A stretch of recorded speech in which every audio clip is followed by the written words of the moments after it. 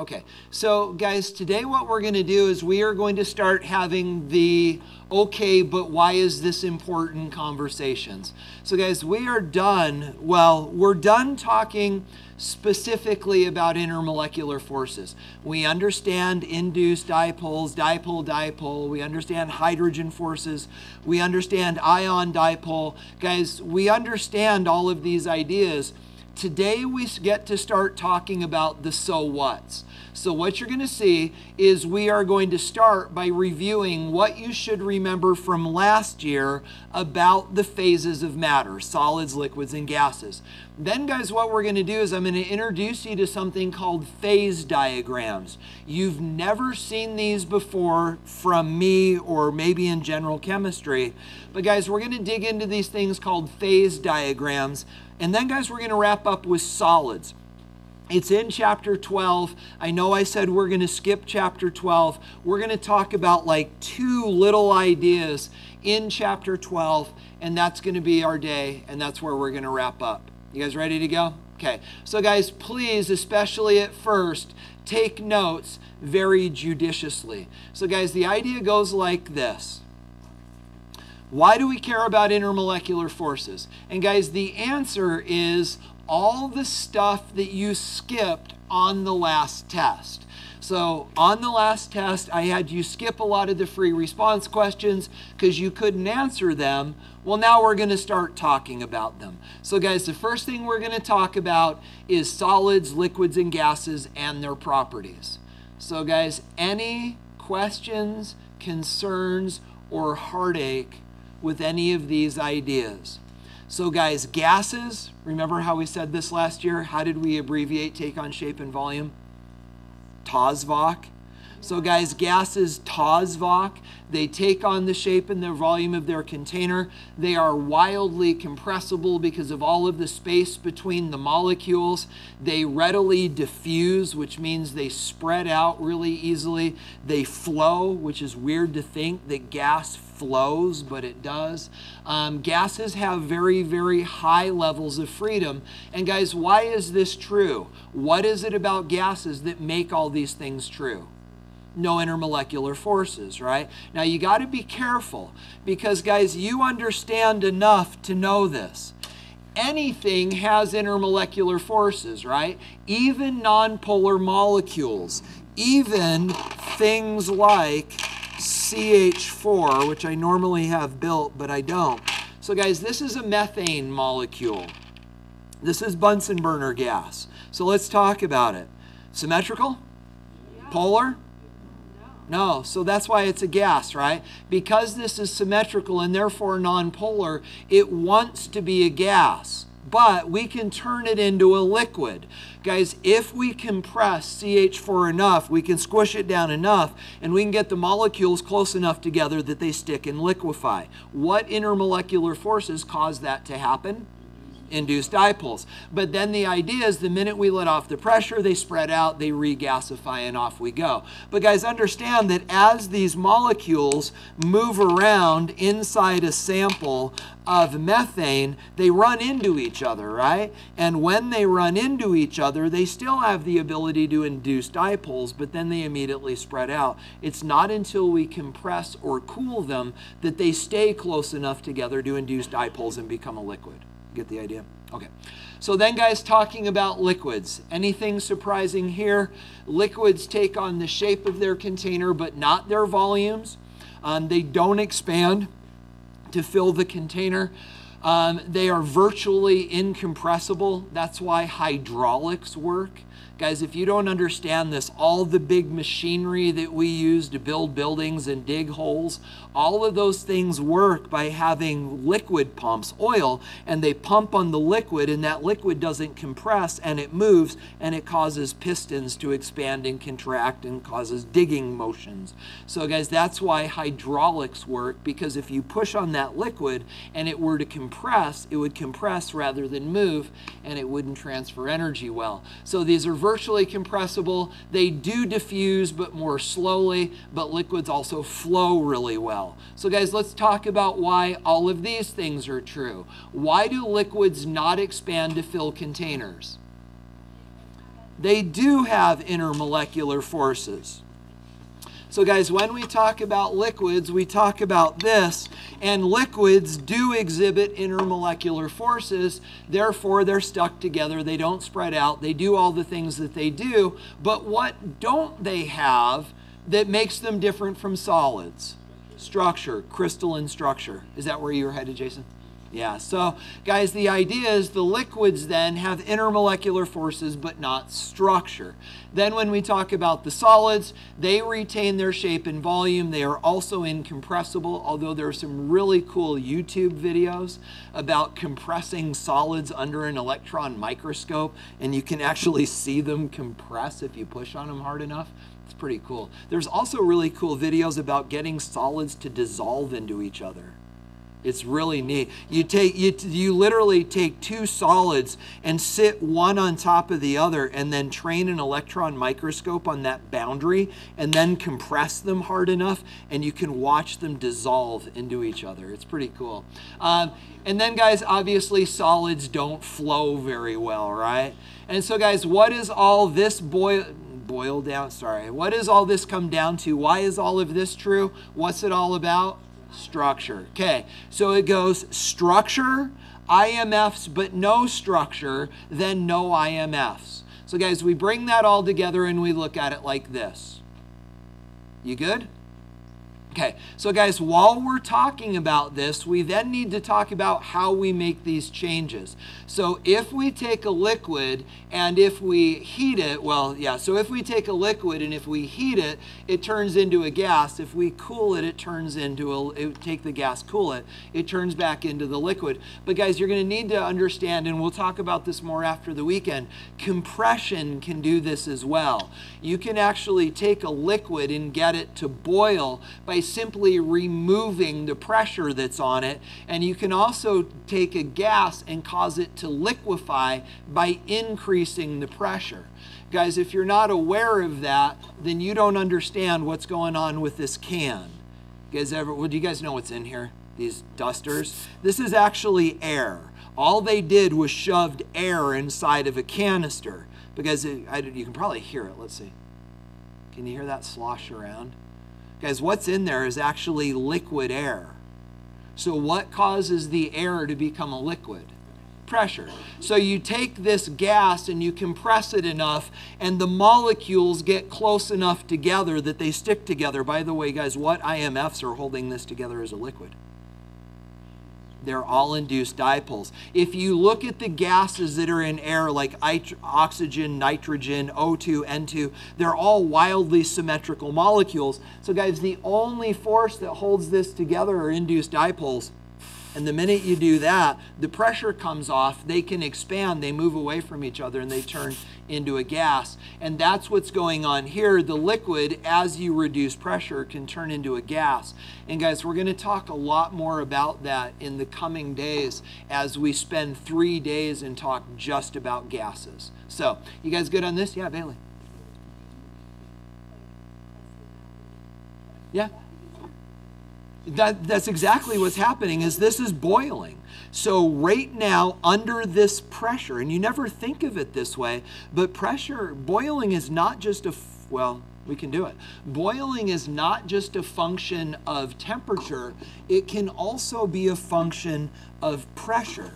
And as a result, we can do this. You can actually get water to boil at room temperature. Have you ever seen this? Yeah, I hate this, but I can show you. Yeah, so I'm gonna.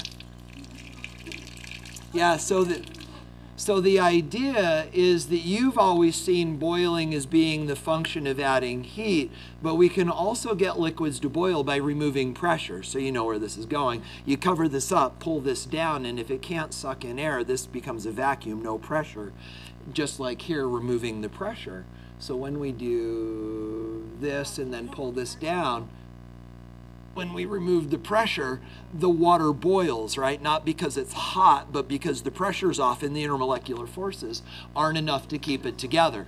Well, that's functionally what you're doing here. You open this up, and all of a sudden the pressure goes down, and literally inside this, if you could see, it's boiling. It's bubbling out, and it's boiling just like boiling water. Yeah, isn't that cool? Yeah, there you have it. So guys, you good on this idea? We're good? Okay, so now let's talk terminology. So when we talk about these ideas, these are the terms that you need to understand organized into an energy diagram. So if we take a solid and heat it, it melts. If we cool it, it freezes. But guys, because you understand these energy diagrams, you understand that up is more energy. So take a liquid, add energy, it vaporizes. Take a gas and remove energy and it condenses. But guys, let's talk about something really quickly. Just looking at these three layers, what do you notice about their relative positions? Does it take more energy to boil a substance or melt it? Boil it. Why? Why would it take more energy to boil a substance than melt it? Got to break the IMFs. What's breaking right here? Structure. Right here, IMFs. And it takes more energy to break IMFs than it does to break structure. As a result, guys, almost not always, but generally, it takes more energy to boil a substance than it does to melt a substance. But then, guys, you understand this can also happen. Solids can go straight to the gas phase. They can sublimate. Carbon dioxide is probably the example of this that you're familiar with. We call it dry ice. Guys, it's dry ice because when carbon dioxide goes out of its solid phase, it doesn't hit the liquid phase, it goes straight to the gas phase. You guys also know that snow does that? Yeah, it's fascinating. It turns out, guys, that especially on high mountain peaks where you've got really cold, dry air and a lot of airflow from wind, a lot of the snowpack will actually just go away because it's so cold it can't melt, it sublimates.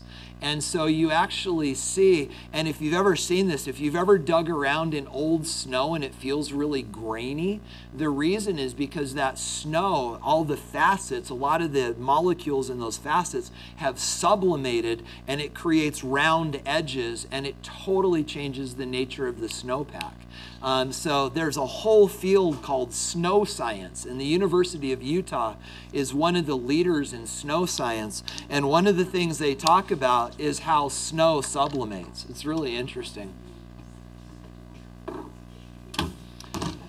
Okay, and then guys, by the way, you need to know this term. The opposite of sublimation is deposition. So in order for them to make dry ice, they take carbon dioxide gas and they cause it to deposit, which is the process of deposition. And why that works, we're going to look at in a couple minutes. So guys, you good on terminology? Are we good? Okay.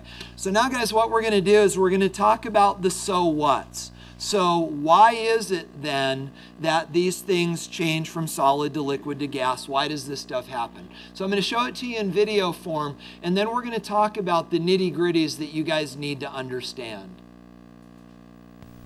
When heat is applied to a solid, its temperature... So guys, let's talk about this solid.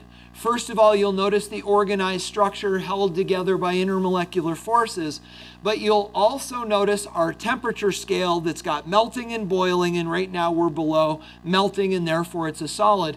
But guys, what are these molecules doing? Sublimating. I don't know why they included them, but they look good so we can talk about them. All right. So what you're going to see, guys, is the temperature of this solid is going to begin to go up. And guys, they don't do a great job of this in the video, but as the temperature goes up, how should these molecules be changing? They should be wiggling faster. They don't do a great job of it, but they should. And vapor pressure increase with increasing temperature because the molecules of the solid have increasing kinetic energy. At the melting temperature, so now guys, and this is a pretty good representation, at the melting point you can see the structure breaking down.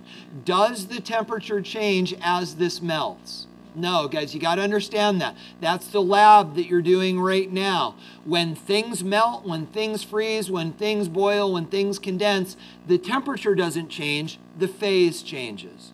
So here we go. Heat is absorbed as the solid is converted to liquid at a constant temperature. Hey, oh poop. What's up? Oh, it's a really, I mean, is this like cute or is this important? Okay, if it's important, you can have her. The end of the period would be better. Is that okay? Addie, do you need to go? Okay, all right.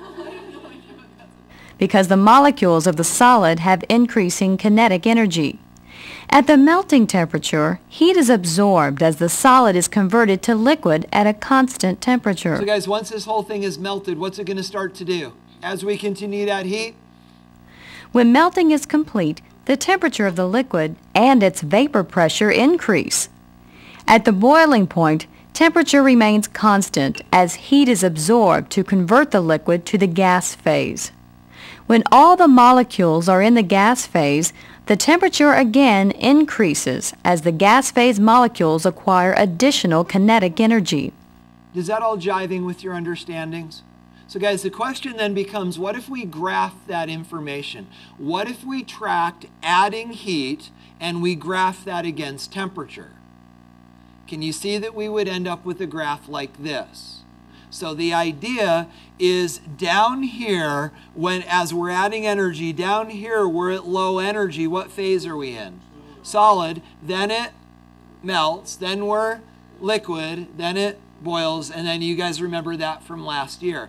Guys, these are also the graphs that you're generating in lab, right?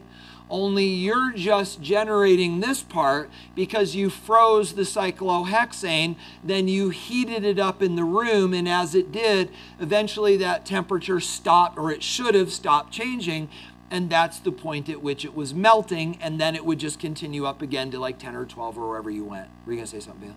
You guys good on the ideas? Okay, so guys, in my mind then, we're comfortable with this idea of phases and the way these things interact as they change.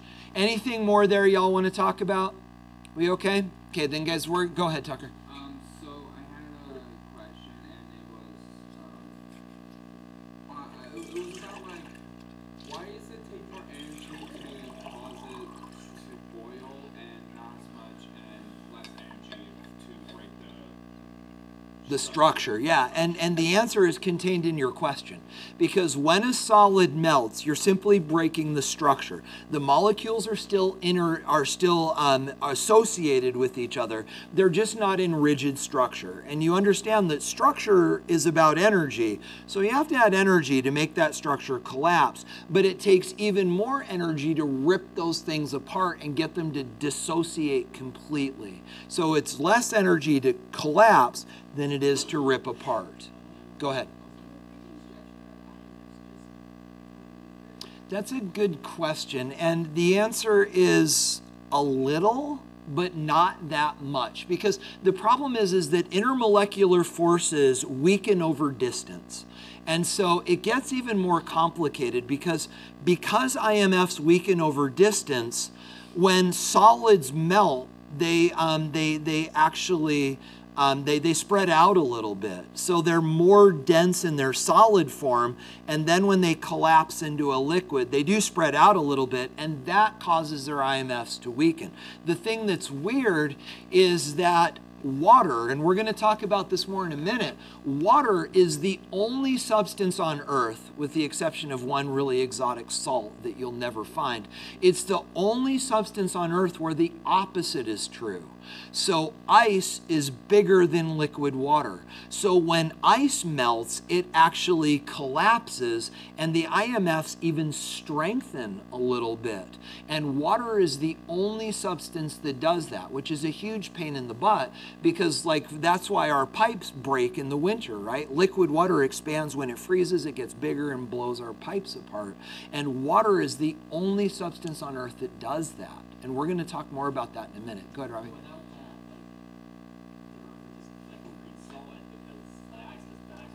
Oh, absolutely, yeah. And so without this phenomenon, because you're right, so you understand that when water freezes, it expands, making it less dense. If that weren't true, fish would all die because the lakes would freeze from the bottom to the top and all the fish would die. And I mean, there are so many things that are true because of this phenomenon. Yeah, but the thing, if this wasn't true, all the icebergs would be on the bottom of the oceans, right? If our oceans were made of any liquid other than water, the icebergs would be on the bottom because every other substance is solid, sinks in its liquid except for water. Yeah, it's crazy. Yeah. So some like ice is like white ice versus Clear ice. Yeah, yeah. That's a great question. And so another interesting example of that to me, have you ever bought like a chocolate bar and left it in your car and it's melted and you're like, oh crap, you throw it in the fridge to refreeze it and then you open it and it looks white? Have you ever noticed that? So the difference is this. So whether it's ice or whether it's chocolate or whatever it is, it's a function of crystal structure. That when water freezes slowly, it freezes in a more organized fashion. When water freezes quickly, it still forms these structures, but it's not as perfect. It has imperfections in it, and we experience those imperfections as cloudiness. It can also be stuff in the water. If you boil water and then freeze it, it freezes clear because boiling the water drives all the gases out of the water. And then when it freezes, there isn't oxygen and carbon dioxide trapped in the ice. We're actually going to do some of that in lab later. But if you were to freeze like carbonated water, it would be cloudy because of the carbonation that's trapped. So the cloudiness are imperfections. Relative to chocolate bars, actually what's happening is when the Hershey's makes chocolate bars, they freeze that liquid chocolate under a very specific set of conditions that causes it to freeze into that beautiful chocolatey thing. If you freeze it too quickly, you get those imperfections and then it looks like it's almost got mold on it. It's all white and cloudy, and that's why. Crystals form differently depending upon the conditions in which they form. So yeah, kind of crazy. You guys good on these ideas? Are we okay? All right, so guys, now we're gonna have the so what's conversation. So we understand that liquids contain intermolecular forces, but guys, there's all sorts of practical things that you need to know about liquids based solely on this. Now guys, one of these you ran into in the pre-lab for the last lab that we did. Remember when it talked about vapor pressure? And I just told you to skip it because we haven't talked about it. We're going to talk about it now. So guys, this may be where you want to start jotting down notes if you haven't. Guys, there are some fundamental properties of liquids that you need to understand based upon intermolecular forces. Now guys, some of these are new, some of these you already know, but guys, fundamentally here's the deal. When you think about a liquid, imagine a beaker of water. So guys, when we think about a beaker of water, we've got to understand that these water molecules are exhibiting intermolecular forces. The ones in the middle are being pulled in all directions, and the ones on the surface are being pulled only down because the ones up above, you know, there's nothing above to pull up. But guys, the idea is that if you're in a beaker of liquid water, you are getting pulled in many, many, many directions. And the ones that are on the surface are being pulled backwards. They're being held back. So, guys, with that understanding, these are the things that you need to be able to think through. So, guys, the first one is how these intermolecular forces relate to viscosity. So, guys, if you don't know, viscosity is defined as a resistance to flow. So molasses is very viscous. It doesn't flow very well. But water does. So guys, the question is, what does viscosity have to do with intermolecular forces? which liquids would tend to be more viscous? The ones with strong or weak intermolecular forces? Strong, right? The stronger the and this is the relationship you may want to write down. I don't even know if I've got it in my notes. I don't. But guys, the idea is that there is a direct relationship between intermolecular force strength and viscosity.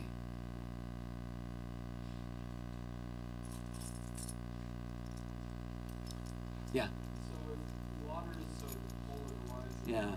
That was exactly where I wanted to go with this. So guys, so direct relationship, right? But Talmud, you're right on it. If water is so polar, why isn't it also very viscous? And the answer is because there's another factor that plays into this, which is size.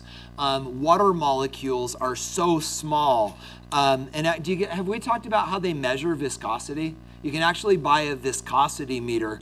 It's actually a really tall graduated cylinder, and what you do is you fill it with a predetermined amount of the liquid, and then it ships with a ball of a predetermined size and mass density, and you drop the ball into the liquid, and you actually measure how long it takes to go from point A to point B, and then there's a conversion table that you can convert into viscosity. The trick is that if you were to drop a ball through water, yeah, these molecules are really tightly packed together, but they're also so small and light that they just get out of the way so quickly. But water is way more viscous than it should be given the size of these molecules. Other liquids with molecules like the size of water are way less viscous than water is. But oil is so viscous because the molecules are so big, they just can't get out of their own way, and they're thick and gooey. So yeah, but you guys, so I don't know if you guys even think about this. If you own a car, have you gone and got an oil change? And has the person at Jiffy Lube ever asked you what kind of oil you want? Have you ever had that conversation? Do any of you know what type of oil is in your car? Do you what? Right, but what weight? Yeah, so guys, if you're interested, so the guy at Jiffy Lube comes to you and says, what weight oil do you want to use in your car? And you say 30 weight. Guys, that's actually not a weight. That number 30 is actually a measure of the viscosity of the oil. So if you put 10 weight oil in your car, that is low viscosity oil. If you put 30 weight oil in your car, that's higher viscosity, 40's even heavier, 50's even heavier. So why would you want different viscosity oils in your car? Well, guys, what if the oil that you put in there is not viscous enough? What's going to happen? It's not going to lubricate. It's not going to get in there and do its job, and you're going to burn your car out. But guys, what if you put oil in your car that is too viscous? Your car won't start. That oil sits in the bottom of your engine and it becomes so thick, especially on cold days, that your car won't turn over because you've got sludge in the bottom of your oil pan. So guys, some cars will actually recommend that you use thinner oil in the winter and heavier oil in the summer to make up for those differences. Huh? You're learning so much. But guys, have you ever looked at your oil thing and it says 1040? You ever seen that? These are multi-viscosity oils. Guys, the chemistry behind this is magic, but they are actually oils that will change their viscosity depending upon the stresses that are put on them. So if your engine is working really, really hard towing a trailer, the oil becomes thicker and more protective. And then if you're just cruising to the grocery store, the oil becomes thinner and flows more readily. It's called multi-viscosity oil, and the chemistry is really cool. Yeah. Yeah, it's not exactly that. Those are what are called non-Newtonian fluids. And it's not exactly that, but it is the same in that these molecules have the ability to change. This is cool. They have their ability to change their geometry and therefore their polarity and therefore their viscosity. Yeah, it's pretty neat, yeah. No, and so that's actually, I'm realizing we're going to end up having to split today up, and that's just fine. The last thing that we're going to talk about today are the natures of solids, and we're going to talk about crystalline solids and amorphous solids. Putty is an amorphous solid. It is in fact a solid, but it's a solid without shape. Morph means shape, a means without, and so an amorphous solid is a solid that doesn't have shape, and that's what putty is. Yeah. Jello is actually also an amorphous solid. Yeah, yeah. The thing that's really interesting, and if you could go back to our definition, it doesn't flow, right? It melts easily, but it doesn't flow. It is definitely a solid. Guys, the thing that's crazy, and I don't know if you know this, glass. There is actually still a lot of debate going on about whether glass is a solid or a liquid. You guys? Yeah, right. My understanding, sorry, I lost a chlorine. There it is. Oh, I'll be back. Okay, so guys, my understanding is I think the most recent research is saying that it is in fact a solid, but there's actually some research that's showing that glass could be a very, very viscous liquid. Yeah, it's pretty cool. Yeah. Oh yeah, but pitch and tar are things that flow. Because they flow, they're liquids. But there's other things that don't, and therefore we're not quite sure. Yeah, yeah. Well, and actually, Grayson, that's part of the argument, is that, yeah, they find old panes of glass. Like, not, we think in the U.S. we're old. We're talking about, like, Elizabethan, way back European homes that were built hundreds of years ago, and you look at the glass and it actually has settled. It's been flowing downhill against gravity, and you can actually see it puddling, almost like a teardrop, a drop of it. Really, there's evidence that glass flows under the force of gravity, which is an argument towards it being a liquid. Yeah.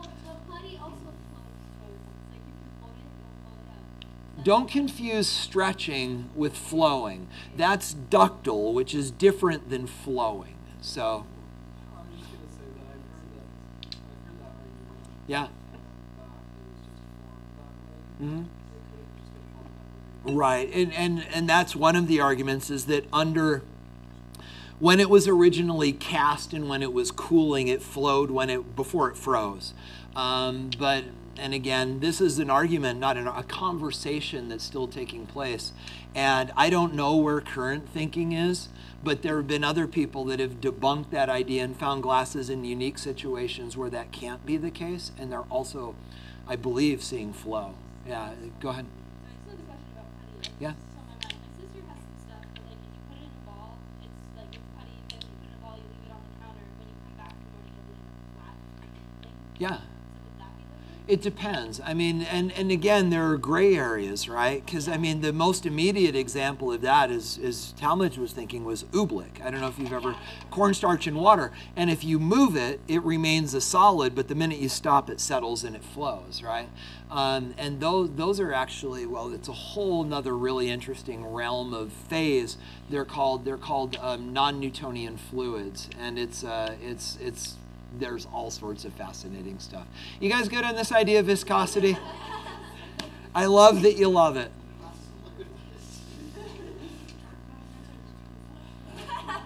So guys, let's do these two quickly. Adhesive and cohesive forces. Also functions of intermolecular forces.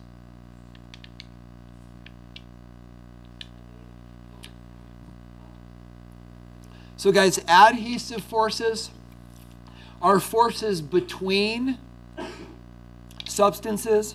They bind one substance to another. Cohesive forces are forces within a substance that bind them to each other. And we'll talk more about this in a minute. If you have a hard time remembering which is which, I always like to think that adhesives are glues. So glues stick different things together. So adhesion is different things together. Cohesion is the same stuff together.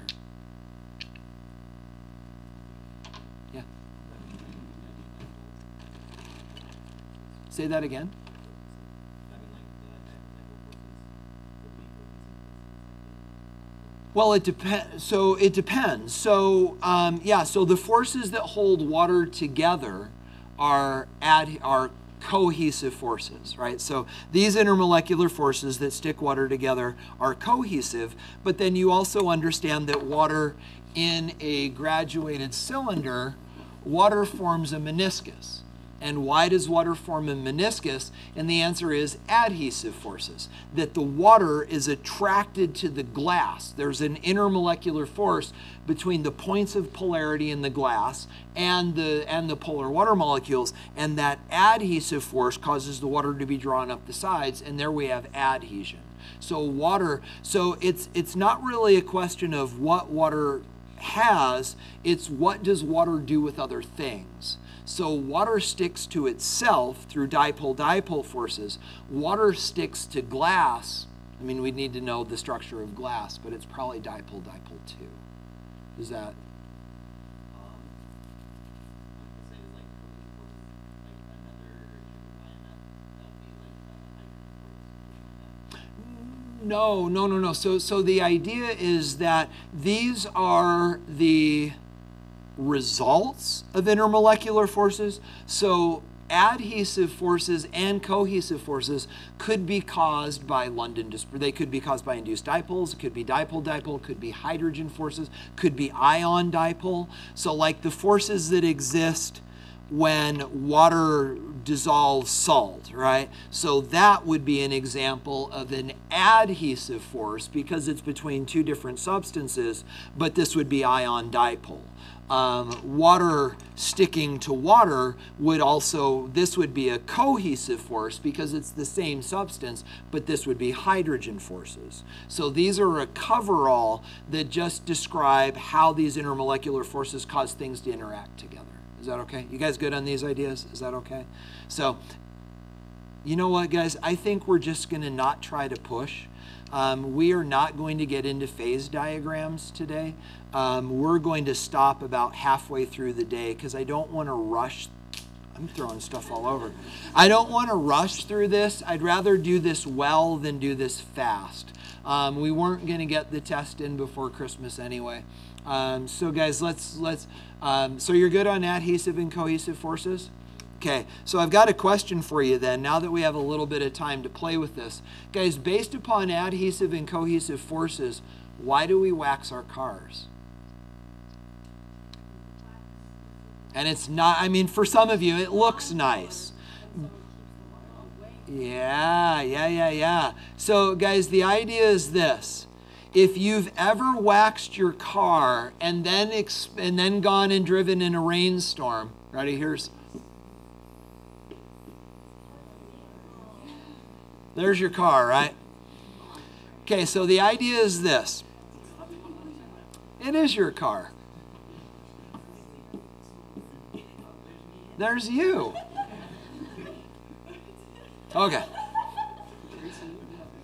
So guys, the idea is this. If your car is not waxed, guys, the molecules that, let's say, whose car is this? What color is your car? Pick a new color. What color do you wish it was? A fine choice. There you go. So guys, here's the idea. Paint molecules, the molecules and all of the binders that hold this all together, guys, those are very polar molecules, right? They form a very tight solid. We know those things are polar. So the idea is that the paint and the binders and the things that make up the finish of our car are very polar substances. So when it rains, the water spreads out and it puddles. If you've ever had it rain on your car and your car isn't waxed, you've seen the water just spread out in sheets on the hood of your car. Which is stronger, the adhesive or the cohesive forces? The adhesive forces. The water is strongly attracted to the car and it just spreads out. Now guys, imagine that you then wax your car. So guys, when you put a coat of wax, which, all right, Grayson, your car is no longer, you just got a red car. Grayson's car is now red because we're going to make the wax yellow. It's a sandwich. So now, guys, we've waxed Grayson's car. But, guys, what do we know about wax? Polar or nonpolar? Big nonpolar molecules. Why is it a solid? Induced dipoles, right? And guys, those induced dipoles are weak, and it means that wax melts very readily, which you already knew. But we rub it on there and we coat the hood of the car with wax. But those wax molecules are very nonpolar. So now when it rains on your car, the water beads up. Now which forces are stronger, cohesive or adhesive?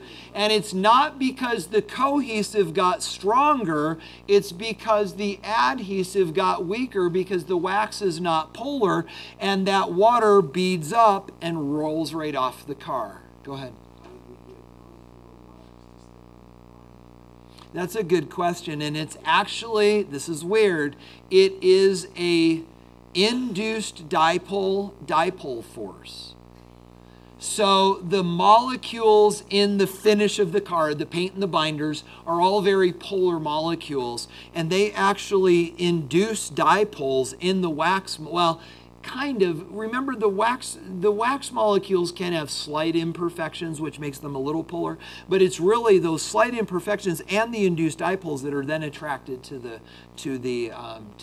paint. So yeah, getting the ideas? Yeah. So why does water? Is it just like a function of driving? So like when you're driving and the water goes in the window of the car, it all beads up and it goes in the ground and the water molecules. Right. And is that because the car is moving, or is glass? Because we have like the meniscus for water being attracted. Right, exactly. But so the water is slightly attracted to the glass, enough that it sticks, the same forces that cause the meniscus. But you've also got a lot of air moving as you're driving, right? And that pushes the water off. But have you ever put what's called Rain-X on the windshield of your car? So Rain-X is actually they sell it in bottles. You spray it on, you wipe it off. And I love Rain-X because I never need to use my windshield wipers, because Rain-X is actually a liquid that you put on your window that causes, it's like wax for your window. It's a very thin polymer, and it actually sits on your windshield. And if you're driving down the freeway, the wind is enough to blow the water off of your wind. It's really fascinating stuff. But it's the same idea that you've got those adhesive forces that are made weaker by the Rain-X. So you guys good on all of this? Okay, so now guys, we need to talk about vapor pressure and a couple other things, and then we're going to wrap this up. So guys, this is important. This is hugely important. And it's weird how we talk about this. So let me define it for you, and then we'll dig into it more deeply. So guys, vapor pressure,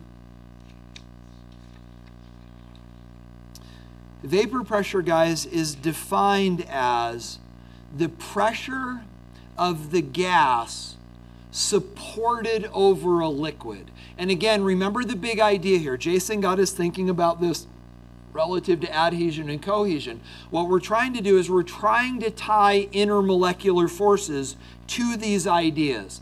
So guys, again, vapor pressure is the pressure of a gas supported, and that's the word we use, is supported over the liquid. So guys, I'm not going to give you any more relative to notes on this. Draw a picture with me. So do this. Draw two beakers side by side. And in the left-hand beaker, let's put our good friend water. And then guys, in the right-hand beaker, and I'm just going to stick with blue, but in the right-hand beaker, we're going to put methanol. No. Let's don't. In the left-hand beaker, let's put cyclohexane.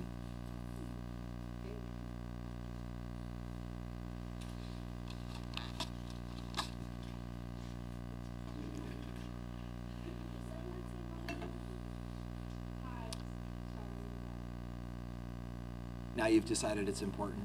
Addie, she's never gonna just.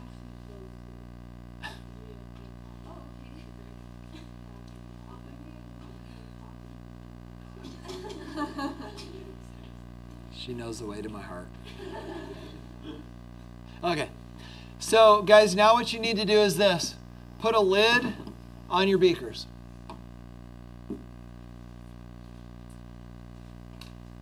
Okay. So, here's the idea. Guys, if you can picture, would it be helpful if I drew water molecules, or can you just understand they're there? Is that okay? You know what? Maybe we could draw them as circles. So we're just going to let these circles represent our bent. Hi.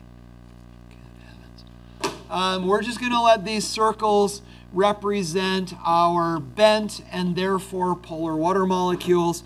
And then, guys, similarly, let's do that over here. And let's let circles represent our bent and therefore polar. No, sorry. Are symmetrical and therefore nonpolar benzene molecules. So guys, let's talk. What are the intermolecular forces that hold water together as a liquid? Hydrogen forces. You might want to write it down.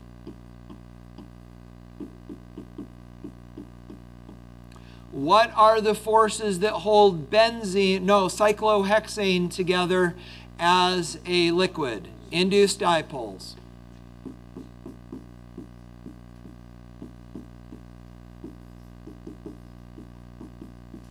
You guys good? You okay? All right. Now, guys, this is the idea. Take your picture and turn it into a video. What are these water molecules doing? They're wiggling, right? They're bouncing all around. But what happens when they get to the surface? Hold on. Are you back now for good? Okay. When's Leah coming back? Okay. So, guys, this way and not that way. You got to understand this. What are these molecules doing? They're moving. What happens when they get to the surface? They jump into the empty space above the liquid. What do we call that process? Evaporation. Guys, these things evaporate. Okay, so guys, now I'm concerned, and this is the point where I've got to step in and be the adult and say, knock it off and focus. Because if you don't understand this, you're going to get smushed.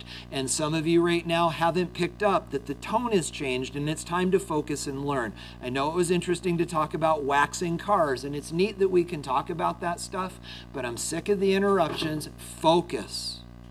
Don't make me say this again. You guys good? Okay, so those molecules are moving and they are evaporating. What are these molecules doing? Also moving and evaporating, right? But don't draw them yet. Because, guys, let's focus on this. So now that some of these molecules have evaporated, what are these molecules doing? Moving around like gases, right? But, guys, what happens if they run into the surface of the liquid? They stick. And what do we call the opposite of evaporation? Condensation. So guys, we have got condensation and evaporation happening at the same time. Now guys, very, very quickly, the condensation and the evaporation happen at the same rate. What do we call that condition where things are happening at the same rate? Equilibrium. This reaches equilibrium. Now, guys, the trick is this, and we haven't talked about this idea, but we will. When we talk about this gas, then, that is, ready, here's the word, that is supported over the liquid, guys, this gas is moving all over and it's pushing against the container and it exerts a pressure. Get the idea? So the pressure that this gas exerts on the container is what we call vapor pressure. So vapor pressure is the pressure of the gas supported over the liquid. Now, guys, let's make some predictions. So guys, which are stronger, hydrogen forces or induced dipoles? Hydrogen forces. So the forces in the cyclohexane are weaker. What's going to be true of the vapor pressure? Will it be higher or lower? It's higher. Guys, the idea is this. These molecules inside the cyclohexane are less tightly bound. Therefore, more of them jump into the gas phase. Because there is physically more gas in the gas phase, when these reach equilibrium, this will have a higher vapor pressure.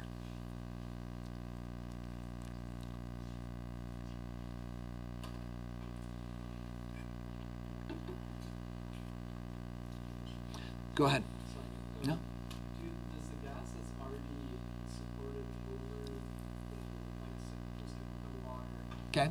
just like the nitrogen in the air? Yeah, okay. Does that That's a really, really good question. So guys, let me just lay this out there for you. Talmage is saying, what about the gas that's already in there? The nitrogen, the oxygen, the components of the air. The answer to that question is one of the things that makes this unit ridiculously complicated, because it turns out that you're right, there is nitrogen and oxygen and all the components of the air up in this space, and they all behave as if the other one's not there. So the amount of this gas that can diffuse, that can go up into vapor, is independent of how much gas is already there. You're going to find out that one of the tricky things about gases is they behave as if other gases are not present. They're so spread out that there's enough free space inside of them that the amount of this that can evaporate is not dependent on the gases that are already there. We're going to quantify that and talk about Dalton's law of partial pressures, which is coming in a couple days.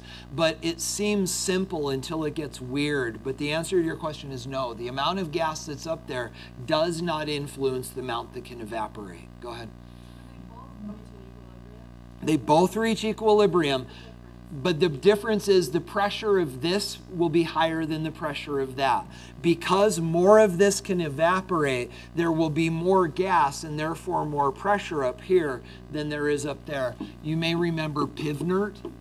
And the idea is that the amount of gas is N. So the more gas that's present, the more pressure there will be. So there are physically more molecules there and therefore greater pressure. So, guys, you okay on this idea of partial pressure? I know I had to sort of sit on you a little bit to bring you back together. But, guys, it's critical that you understand this idea. So let's do this then. What is the relationship between vapor pressure and the strength of intermolecular forces? Is it inverse or direct? It is inverse. The stronger the intermolecular forces, the lower the vapor pressure, which you see in this idea. The higher the intermolecular forces, the more energy that is needed to get these things to escape. And therefore, guys, the lower the vapor pressure.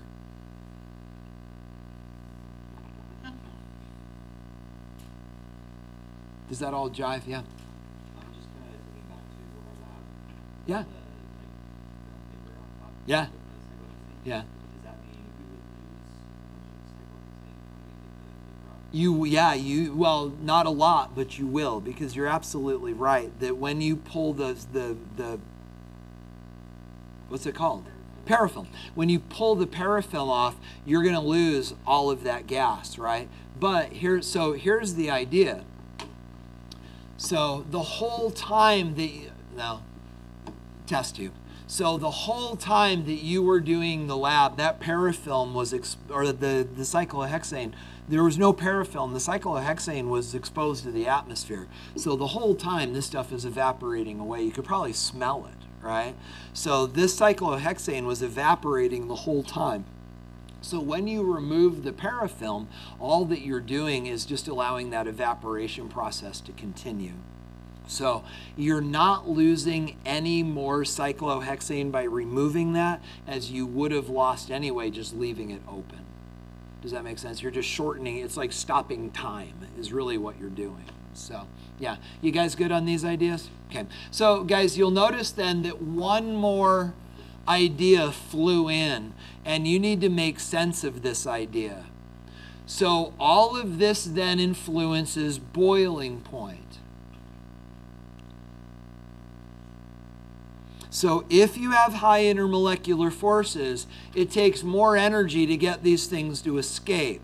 Those things have lower vapor pressures, as you've described, but this also means they have higher boiling points. So guys, if we take that idea and relate it back to this, which one of these two liquids, water or cyclohexane, will have the higher boiling point? The water. The water is more tightly bound, it's got a lower vapor pressure, and also therefore a higher boiling point. Does that sit okay? Okay. So that then, guys, leads us to this idea, and then we're done. When we talk about boiling point and volatility, these are related ideas. Volatility is the ability to evaporate. Boiling is the point where evaporation there's enough energy that all of it just converts to a gas. But guys, both of these are related to intermolecular forces. The stronger the intermolecular forces, the lower the volatility. The stronger the intermolecular forces, the higher the boiling point. So these are things that we talked about last year. If you want to touch on them anymore, we can. But guys, that's where we're going to stop today. And we're going to talk homework.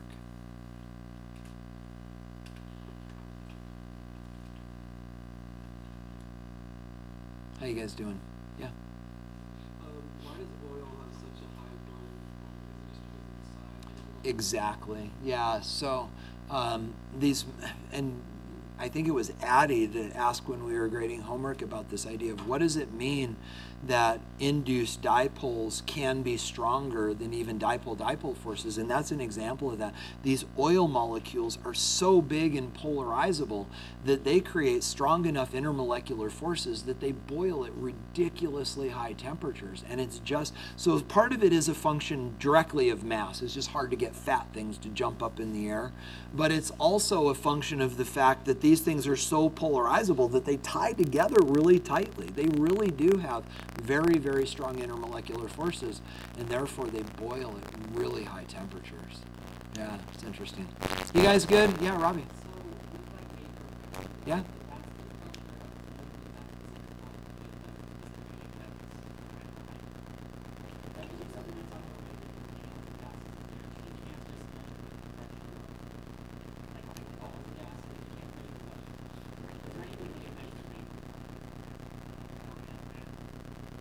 Oh yeah, so there's two ways to do it. One would be in a vacuum. You could draw a vacuum and then you could allow that gas to bleed into an empty container. But the other thing that you can do is this. While I said that these things will evaporate without consideration for what else is in there, what we can do is this. We can measure the pressure of the gases that are in there. What is the pressure of the air? Then when this evaporates, the pressure will go up. The amount that the pressure goes up is the pressure of the gas evaporating. So the pressures are added. The amount that this evaporates is not a function of how much stuff is already there, but there is a pressure to what's already there, and the pressure will go up from that point. We can measure. So yeah.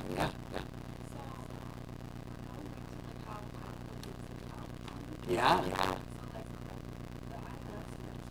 They do not. But when water boils, we know that the intermolecular forces have got to break, right? But in order for those intermolecular forces to break, you understand that they weaken as distance increases. So really what we're doing, why do those intermolecular forces break?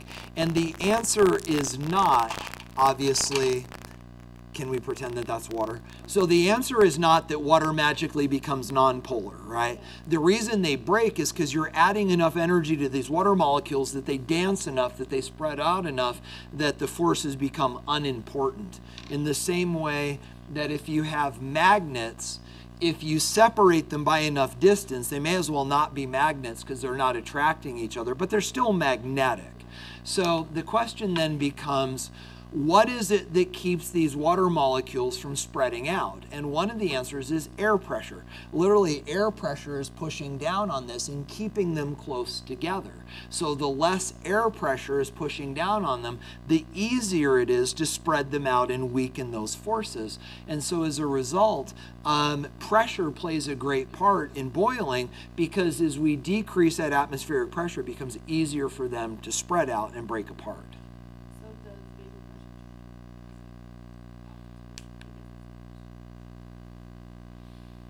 pressure? Yeah, it's hard though, because we don't think about it that way. Because when we think about vapor pressure, we think about something with a lid. And when you put a lid on it, then all of a sudden, then air pressure's a non-issue. But yeah, in theory, that if you could measure the vapor pressure of the gas as you decrease the atmospheric pressure, the vapor pressure would go up as atmospheric pressure goes down, because they can more readily jump into the gas phase. Yeah, go ahead. You said the water at the higher boiling point. Yeah. But the vapor pressure is less than the That's exactly right. Then why does it have the higher boiling point? Because it has a lesser pressure. Doesn't that make it boil easier? Harder. So think about it. So we understand that this has a, I love that you're processing this, Jason. So the idea is that this has got a lower vapor pressure, right? That means it doesn't do this as easily. And because it doesn't do this as easily, it's hard to get all of it to do this, which is boiling. So we have to raise it to a higher temperature to get it to do that and boil. So they're saying the same thing. Low vapor pressure means hard to become a gas. High boiling point also means hard to become a gas, because you've got to add more energy to rip the thing apart. Is that okay? So guys, let's do this to wrap up the day. Let me find the page and then I'll lead you to it. You guys have your books? Here we go. Open up your books to 1058.